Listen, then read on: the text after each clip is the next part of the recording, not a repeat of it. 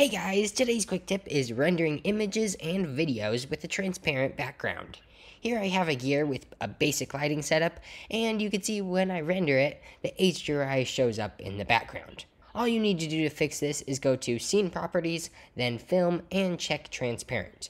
Then go to the Output Properties and make sure the file format has RGBA, and that it's selected. By the way, it stands for alpha, hence it's storing that data.